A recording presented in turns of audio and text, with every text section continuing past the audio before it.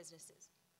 The other funny story about that particular visit was that I had gone to a number of multilateral agencies to try to, as journalists do you know women who own businesses? Is there anybody in particular I should interview? And I said, oh, well, we have some women selling cheese by the side of the road, but we don't really have women who own businesses. So that brings me to my third myth, which is that all women are in microfinance. It is a wonderful tool. Microfinance is terrific, but we really risk it becoming a female canal in which we only place women. It becomes a corner that is not the mainstream, and if you look at what causes GDP growth, it is not sustained investment in microfinance. It is a wonderful, wonderful subsistence tool. I've worked on it. I completely believe in it. But we really make ourselves feel better by saying that our $25 loan is going to be the answer to poverty in Bangladesh. Now, and I mean this because what I'm saying is that these women on the ground there are really trying to make that leap, oftentimes from micro to the next step, right, to medium level, or very small business from very micro business. And there's so little support out there. So in Bosnia, I went to this multilateral gentleman who worked there, and I said, do you have any entrepreneurs I should interview? I'm looking for people who have, at least 3 to 5 employees, maybe more. It's a pretty fluid definition. It just depends on, what kind of revenues, et cetera. And he said, well, aside from the cheese lady who I already mentioned, we just don't have them. We don't have women who own small businesses here. And so when the story ran in the front page of the Herald Tribune business feature section for that weekend, I emailed it to him and said, just in case you're ever looking for women to interview, here are about 5. And I was in your country for about 7 days. So that just shows you that we're not used to it. And I honestly think that we all work in silos. So the development people do development, the business people do business. There's very little crossover in between. The policy people do policy, the economics people do economics, the right arm doesn't talk to the left, and we all say, oh my goodness, isn't that too bad that women aren't interested in these things? And spend a day and just ask a couple people, and you can usually find a few women who own businesses of varying scale. So that is, I think, something that I talk about and try to write about a lot, in part because I truly believe that there is nothing that changes women's lives like strengthening their hand in terms of the economic contributions they make in their families.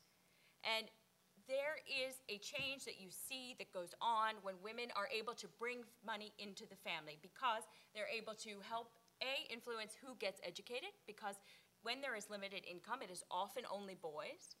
B, they can influence what kinds of decisions they can make within the family. And C, they can change their own roles that their daughters see and their sons see in terms of what women are capable of. And it does change the dynamic in terms of decision making. And I don't say in every case, but in many cases. So I was recently in the north of Afghanistan, and I am, as most writers are, very skeptical about programs and projects because everybody has one. And everybody seems to be getting rich from them, but you don't really see the connection between them and the people that they're ostensibly there to help. So I go to see this, an agriculture project called MEDA, which is run in the north, and has market linkages built in. So women are taught to do high-end agricultural produce with consumers built into what they're growing. So they learn better techniques, they learn how to do home farming so that oftentimes they can stay within their local communities. They don't have to go far.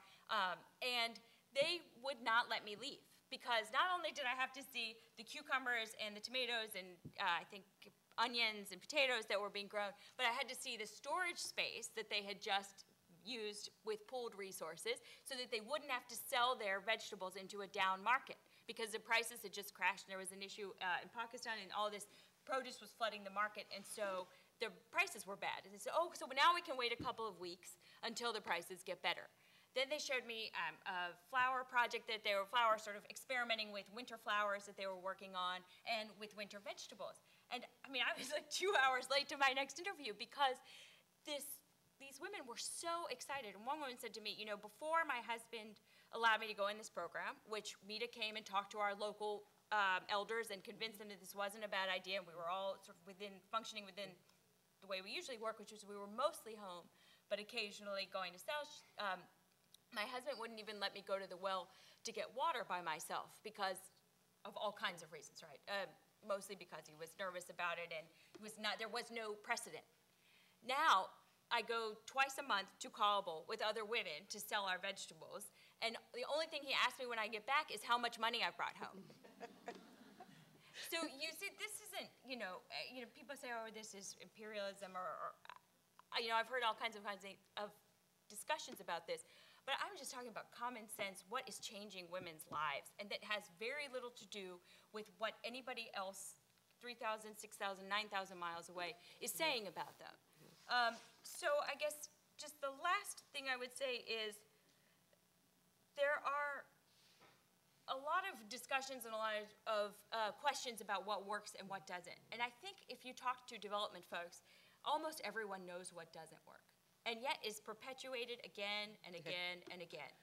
And so there has to be, at some point, a common sense threshold that we all stand up and say, okay, well, if you know that simply distributing sewing machines in a province is not the answer, because A, 10 development organizations have already done that in the past 15 years, B, there's no buyer for anything that's made after these women have the sewing machines, and C, 6 months later, nobody comes back to check to see, do you need training? Is there a question about who could be a middleman between this market and international consumers who might be interested? How could you produce to foreign specifications or to foreign market demand, or even to Pakistani market demands, Iranian market demands, the local market demands?